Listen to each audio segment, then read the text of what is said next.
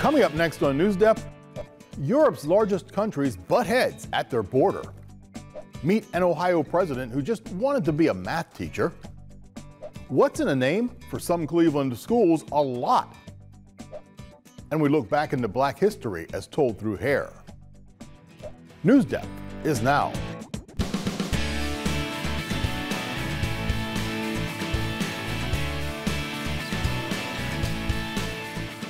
A troubling situation along the border of Europe's two largest countries sends alarm bells ringing across the world.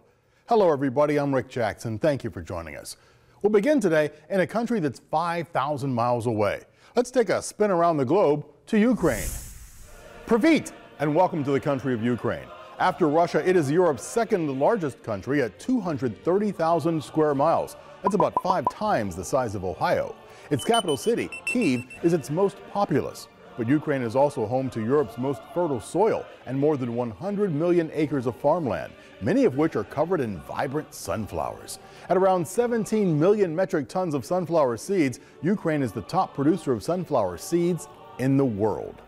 Ukraine's a very young country with a very old history. That's because parts of it were settled in the 9th century, and it was a cultural center in the Middle Ages. But for most of its history, the territory has been fought over and ruled by a variety of powers, such as Poland and Austria-Hungary. Ukraine only officially became a sovereign nation in 1991. A sovereign nation is a nation that has one central government, which has the power to govern the region. The United States is an example of a sovereign nation. Before becoming a sovereign nation, Ukraine was a part of the Soviet Union, a former dictatorship that broke up in 1991 and became what is now Russia. Ukraine and Russia have had a rocky relationship over the years, and in 2014, Russian-backed forces fought Ukraine for control over Crimea, a peninsula along its northern coast. Russia now has control over Crimea. The United States did not send troops to defend Ukraine because Ukraine is not a member of the North Atlantic Treaty Organization, or NATO. NATO is a military alliance between 30 North American and European countries, including the United States. An alliance is an agreement between two or more parties. In this case, these nations agree to help defend each other if any of them is attacked. Ukraine has expressed interest in joining NATO, angering Russian President Vladimir Putin. And according to U.S. officials, Russia is planning another attack on Ukraine. For months, Russia has been sending troops and tanks to the border of its neighbor. U.S. officials say Russia's buildup has grown to 130,000 troops in areas surrounding Ukraine, like Crimea, Moldova, and Belarus, and that there is evidence of a Russian plan to invade Ukraine. Russian President Putin firmly denies this and says he's actively removing troops from the border. Up next, Jim Skiddo takes us there to uncover the truth. A very public display. Russia's Ministry of Defense posting video of armor leaving Crimea across the Kerch Strait, and it says, returning to their home bases. Their participation in exercise said to be over. All part of a choreographed effort by the Kremlin in the ongoing information war over its intentions in Ukraine. Russian diplomats across Europe scoff at Western claims that an attack is imminent. But both U.S. officials and NATO officials, including the Secretary General, say, in fact, Russian troop numbers are continuing to rise. The trend over the last weeks and months has been a steady increase in the Russian capabilities close to Ukraine's borders. This is one of the videos issued Tuesday by Russia's defense ministry on units beginning, it claims, to go home. Followed up on Wednesday with more footage of the tanks loading onto trains, destination unknown. Back in Crimea, the much advertised pullout involves units whose bases are, in any case, around Russian cities still, close to Ukraine. Analysts say it will take at least several days to establish whether there is a true drawdown of Russian forces from positions around Ukraine. For now, the picture remains mixed. There is plenty of Russian armor and air power still within just a few miles of the Ukrainian border. This, according to social media videos uploaded in the past day. Satellite images from earlier this week show fighter bombers and helicopters arriving at air bases close to Ukraine. President Putin and Russian officials repeat that Ukraine's desire to join NATO must be off the table. That, however, is a non-starter for the U.S. So far, the path to diplomacy and much of the weaponry seem frozen in place. World leaders, including U.S. President Joe Biden, who actually visited Ohio this week, have reached out directly to President Putin, urging him to pull his troops back. And while our current president deals with this crisis, we took a day off earlier this week to honor all those in the past who served in the office of president. That's right, February 21st was President's Day. And in this week's No Ohio, Mary Fecto introduces us to one Ohio-born president who was no stranger to conflict.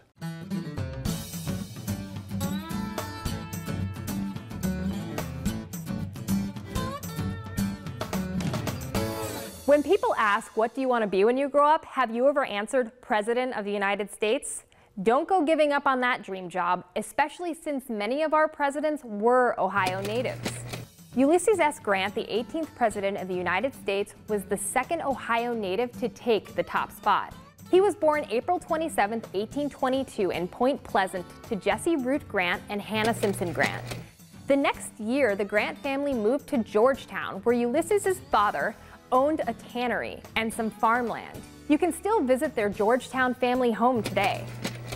After going through regular schooling until age 14, Ulysses was accepted into West Point, the highly regarded United States Military Academy. Fun fact, the congressman who helped get Ulysses into West Point wrote down Ulysses' name wrong. See, he was born Hiram Ulysses Grant, but everyone called him by his middle name. Not sure where his new middle name came from, but the name stuck. Graduating from West Point, Ulysses had hopes of becoming a math teacher after graduation. Not exactly what you would expect from a future war hero. After 11 years of service, Ulysses left the Army in 1854 to be with his wife and children. He tried out a few different careers, farmer, real estate agent, and store clerk among them. In 1859, Ulysses was just a poor store clerk in St. Louis. He freed his only slave and strongly opposed the most significant issue of his time, secession. Secession was the separating of the 11 southern states from the United States. So when the Civil War broke out, as a man of principle who believed in the Union, 39-year-old Ulysses went back to fight in the Army. He turned out to be a strong military leader. President Lincoln noticed his success in fighting the South and named Ulysses the leader of the Union Army. He was a strong but fair man. His kindness toward the Confederate Army when they surrendered was seen as honorable by Southern states. Ulysses' character and popularity with both the Northern and Southern states made him the obvious choice for the Republican Party during the 1868 presidential election. Ulysses didn't desire to be the nation's leader, but the people chose him. He had no political experience but promised to do his best. As president, Ulysses fought for the civil rights movement and to maintain African Americans' rights. During his time in office, black men received the right to vote, and he brought forth legislation to combat the Ku Klux Klan. While Ulysses did lots of good things during his presidency, his lack of political skills led to major scandals in his government and his cabinet. Government officials were accused of nepotism. Nepotism is when someone in power gives jobs to their friends or family. They didn't appoint who they thought would be best for specific government jobs, but rather friends and wealthy donors. Only the rich became powerful. One of the biggest scandals of Ulysses' time in office was Black Friday. This isn't the Black Friday we know today, where people get great deals at stores after Thanksgiving. This Black Friday marked a day of financial panic in America. Two financiers caused the price of gold to skyrocket after they purchased large amounts of it in New York City. They intended to sell it on their own later for profit. The rise in gold prices caused a big alarm. People were convinced their money was at risk, so they rushed to the banks to withdraw their money. To stop the panic, President Grant ordered the sale of $4 million worth of gold. This caused the price of gold to drop sharply, but prevented the financial panic from becoming a full-blown depression. Despite the scandals and corrupt government, Ulysses served a full 2 terms as president. It's hard to see past the corruption that happened during his terms, but he is still considered a great war hero today. Thank you, Mary. We use holidays like President's Day to reflect on our history, and like President Grant, many historical figures, even the most important ones, have had complicated past. Over the last couple of years, institutions around the country have begun taking another look at the origin and meaning of their names. And last year, the Pentagon began a process to rename military bases, which were named after men who fought for the Confederacy in the Civil War. And across the country, students, teachers, and school officials are changing the names of their schools to namesakes that better reflect modern values. Ideastream's Natalia Garcia has that story. In Cleveland, the Board of Education decided late last year that they did not want their school namesakes to be people who have actively participated in the institution of slavery, systemic racism, and the oppression of people of color, women, and other minority groups. And so, the Cleveland Metropolitan School District is considering renaming 4 elementary schools: Patrick Henry Elementary and Thomas Jefferson International Newcomers Academy, named after founding fathers who owned slaves, and Louis Agassiz and Albert Bushnell Hart Elementary Schools, which are named after scholars who held racist views. For the next few weeks, the school board is gathering feedback from the community and discussing criteria for new names. Some new names that the officials from the school district are suggesting were former U.S. Representative Louis Stokes and Cleveland baseball legend Larry Doby, the first black player in the American League. 64% of the students in the Cleveland Metropolitan School District are African American, and school officials say they want their students to feel proud when walking into their schools. And that brings us to this week's question. We want to know, if your school had to be renamed, who would you name it after? Maybe there's someone that had a big impact on your school or your community, or there's an historical figure that reflects your school's values. Either way, head online and tell us who you would want to be the namesake of your school and why. Now, we also asked you last week, if the Olympics were held in your community, what kind of mascot would you create? And you actually astounded us with your creativity. Let's open up our inbox. Murphy from Silver Lake Elementary created an uplifting mascot. I think if the Olympics were in my community, I would make a mountain because I live in Summit County. And when you hear the word Summit, you think of a mountain. I would name my mascot Summit Mountie. Adeline from Columbus Gifted Academy thought up a winter-themed mascot for her community. If the Olympics were held in my community, I would make a snowball with a big smile on its face. The snowball would represent the Winter Olympics, and the smile represents how happy I am whenever someone from my country wins. Nora from Emerson Elementary would use her mascot to spotlight a lesser-known animal. If the Olympics were held in my community, I would make the mascot a coyote. I would make the mascot a coyote because they're common throughout Cuyahoga County and all of Ohio. They have coexisted among us for years, but are barely noticed. I think having a mascot of a coyote would make people realize that they are here and people might want to learn about them more. Nora, that's a great idea. Maybe we can do a NewsDepth segment on coyotes sometime soon. Cora from Roosevelt Elementary thought up a mascot of mystery. If the Olympic Games were held in Ohio, I think the mascot should be a chameleon. I think it should be a chameleon because they are such a mysterious creature, and the Olympic Games are full of surprises. Cheyenne from Fort Meigs Elementary sent us a dazzling design of her mascot. She says this is what a mascot in my community would look like. His name is Mittens, and he's a saber-toothed tiger. He's really bubbly, shy, and funny. I chose the saber-toothed tiger because they are very cool cats, and they live in a cold place, and it's winter right now. Cheyenne, we love your design, but I've got some bad news for you. Saber-toothed tigers actually went extinct only about 10,000 years ago. But you're right about one thing. They did live in a cold place and time, the Ice Age. Great job with the letters, guys. You really made us and your communities quite proud.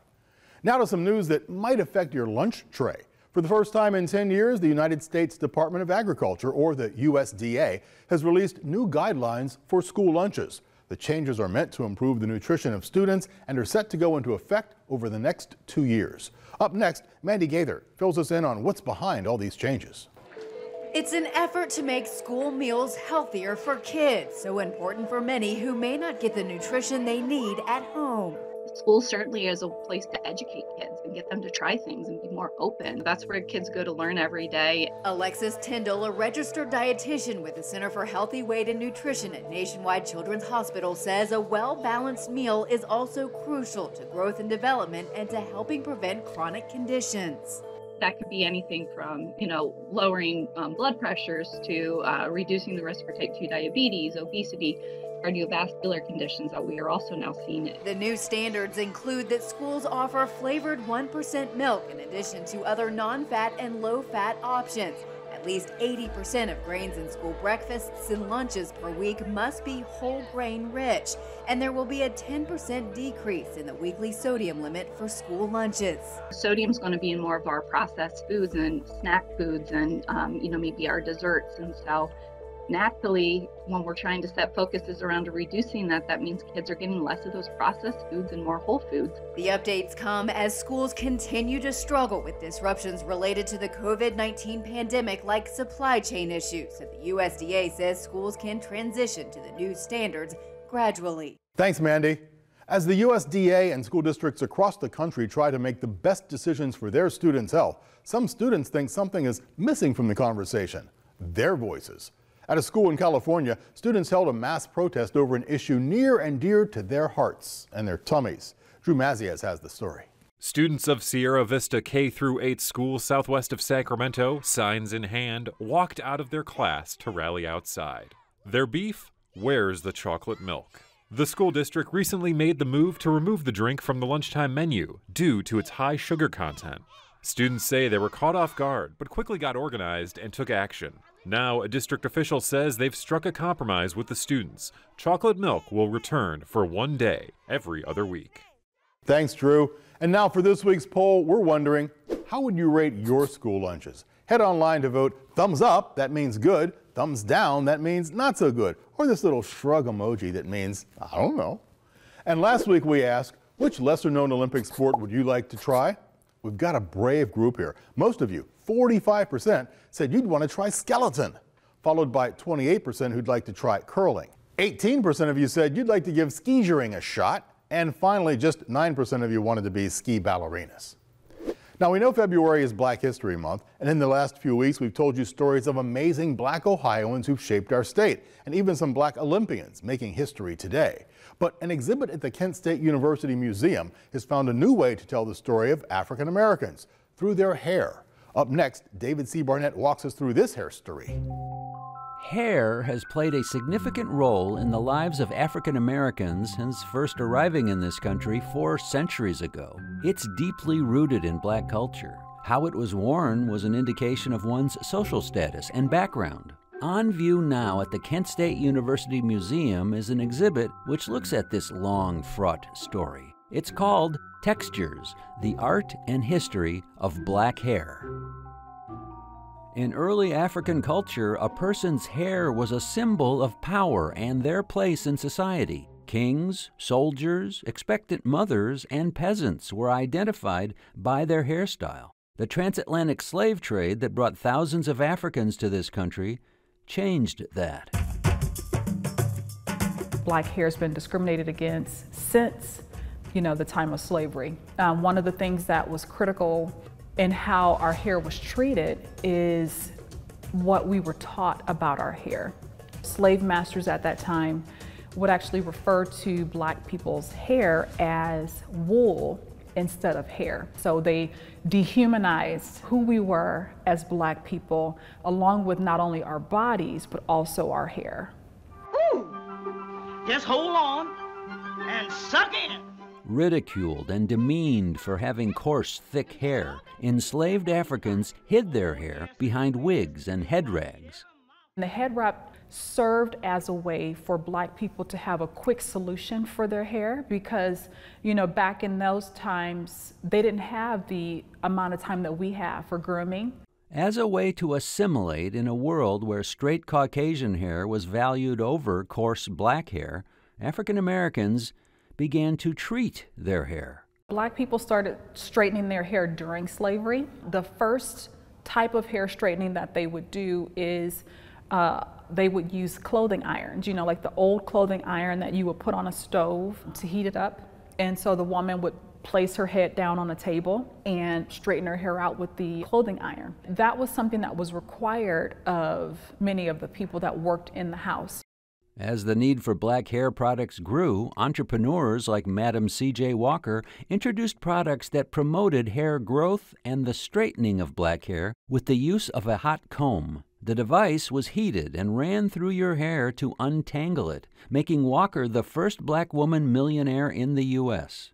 In 1909, inventor Garrett Morgan created the first hair relaxer to chemically straighten black hair.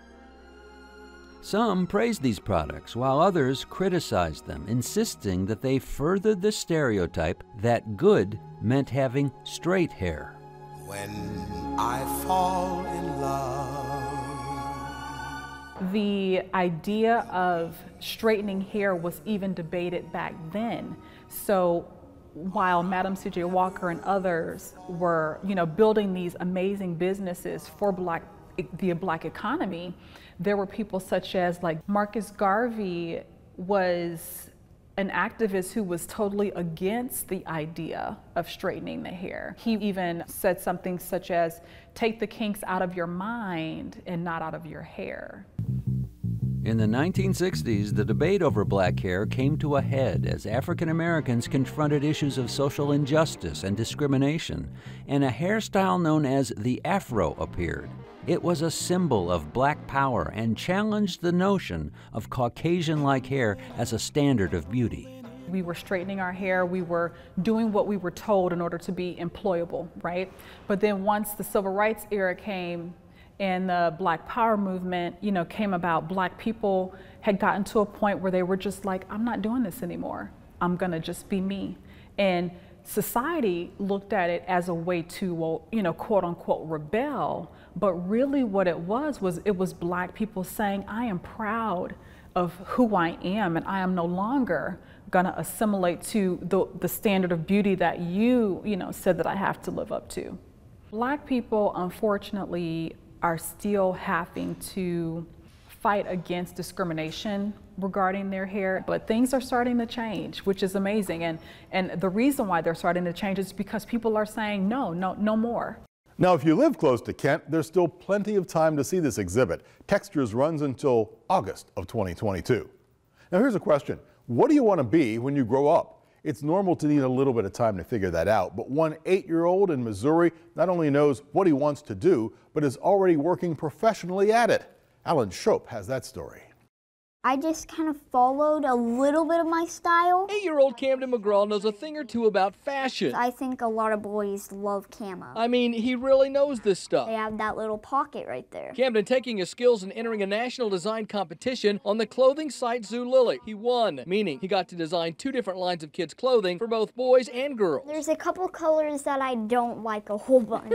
Cam's specialty, swimwear, in mostly blue, and with a younger brother to use as a model, he went to work. It was kind of hard to do, but what was going through my mind was that I want to make something comfortable for all kids. Boy, did he. Most of his line has already sold out on the website. We've asked him back to design more clothes. He's going to do a back-to-school line. I like this outfit a lot because I love Henleys. They're so hard to find in the stores, though. Camden was one of 6 winners, and he was the only boy. He won $6,000, $5,000 in cash, and $1,000 to spend on the website. I just think it's just a good match. He would have never known that this is something that he could do if he wouldn't have given it a shot. From making waves in the fashion world, we turn to a group of students making friends in the animal world. Now, one of my favorite memories from when I was a student is of my classroom pet. One of my teachers had a pet turtle. When I asked my colleagues here at Ideastream what they had as classroom pets, they had this huge range, all kinds of critters, from a Pac-Man frog to a hedgehog to a piranha. Yeah, you heard me correctly. One of our colleagues had a pair of piranha in his 7th grade science class. Now, recently, we met with some students from Gillis Sweet Elementary School in Fairview Park, Ohio, who have a pair of pretty unique pets who are lending a hand, or hoof, or paw, to learning. For that, Mrs. Dudra's students are this week's NewsDepth A+ award winners. Maisie the cow, who's 3 months old and lives on the Four Pines farm in Tuscarawas County, is not your ordinary class pet. It all started last year when we started joking about how we could send a cow to space. We started to research what would have to happen for a cow to survive space travel, and it all took off from there, Mohammed told us. Ariana added that they were interested in intergalactic cows to see if they could provide food for astronauts. Travis explained that dairy is a great source of protein and calcium. Maisie has been a great learning partner this year. Ms. Dudra's students are learning about. There's science involved and math and economics. If you have a herd of 900 cows, you can earn about $12 million, Emmy told us. It's a lot of money. It's not all. Thanks to a little help from Ms. Dudra's grandmother, the class also adopted a panda named Mango. Mango teaches us all about conservation and geography. That's what Cam told us. This week's A+ award goes to Miss Dudra's 4th grade students at Gillis Sweet Elementary School in Fairview Park for having unique classroom pets that are wonderful learning partners. We loved meeting your cow, but then Newscat says move over. She's got a new animal for you. Let's check in with the cat.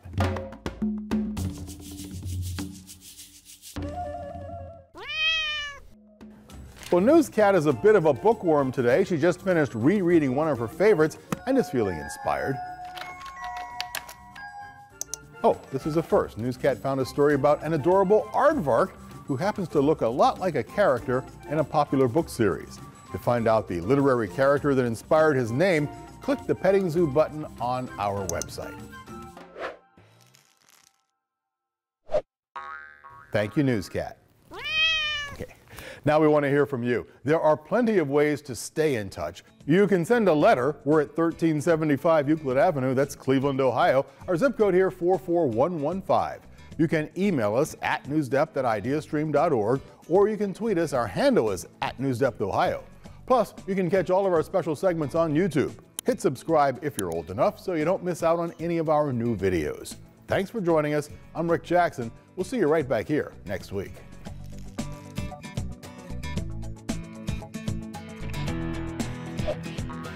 NewsDepth is made possible by a grant from the Martha Holden Jennings Foundation.